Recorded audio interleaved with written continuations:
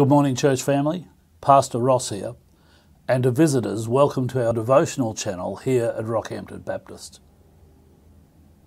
Death naturally produces for us a depth of sadness which is often determined by the closeness of the relationship that we have with someone or the connection that we've developed with that person. So how do you rationalise a seemingly callous commentary on God's approach to our death as Christians? Well, in Psalms 116 and verse 15, the writer says, "Precious in the sight of the Lord is the death of his saints." Let's ponder that for a moment. You know, it's natural to experience grief when someone dies, when we suffer the loss of a loved one, and more so as time goes by. There's a grief process we go through. There's a sense of shock and numbness and anger and depression because this person is not around anymore in the way that they were. You see, from God's perspective, our time on earth is temporal. Life itself is eternal. Death is merely the doorway into the next phase for those who love God and have served him.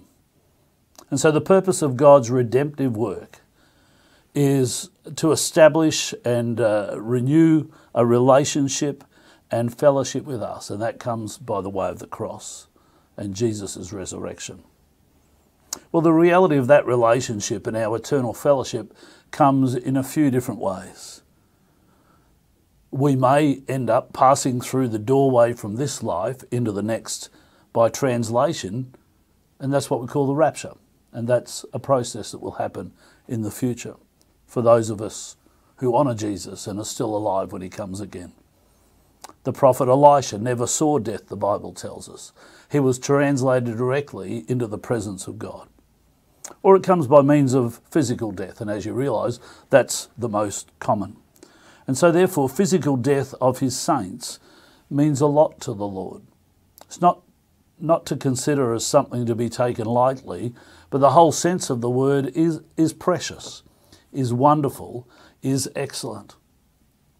And so it's through the doorway of physical death that the work of salvation can be completed. We enter into his very presence and we share in the inheritance that he longs to share with us.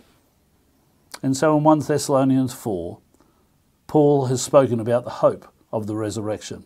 Let me read it to you. "And now, dear brothers and sisters, we want you to know what will happen to the believers who have died, so you'll not grieve like people who have no hope.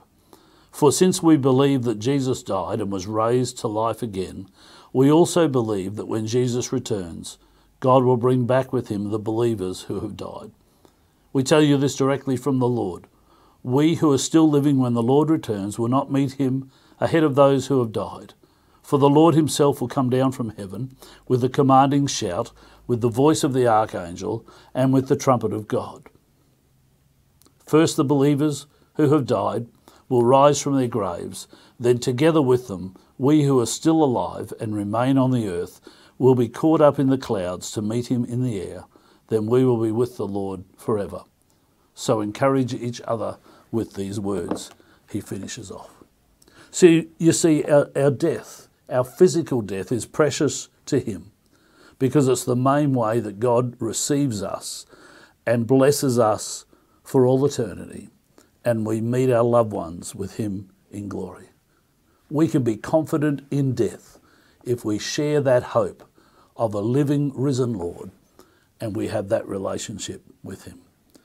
Psalm 116 in the New Living Translation puts it this way: "The Lord cares deeply when his loved ones die." That's in fairly plain sorts of language. Why don't we pray? Father, we're so thankful for the hope that we find in you and in your Son Jesus. As Christians, those who honour you and those who serve you, we recognise that our future is safe in your hands.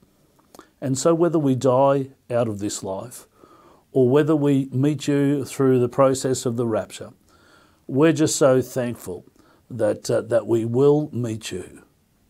For those who are watching this, Father, and don't know you as their own personal Saviour, or don't have the confidence that we have, I pray you'll speak into their heart this morning, and they will come to know the fulfilling security of a loving relationship with you as well.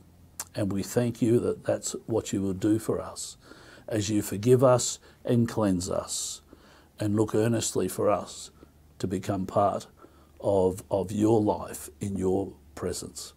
And so we pray this in your name. Amen. Well, keep walking with God and talk to him. Let him talk back to you as you read the Bible yourself. And when he does speak, trust and obey. Keep looking for opportunities to bless others. And if you'd like to speak to someone about some of these issues that we've been raising in these devotions, then don't hesitate to leave a contact at the bottom or call the church office. And we'll see you soon.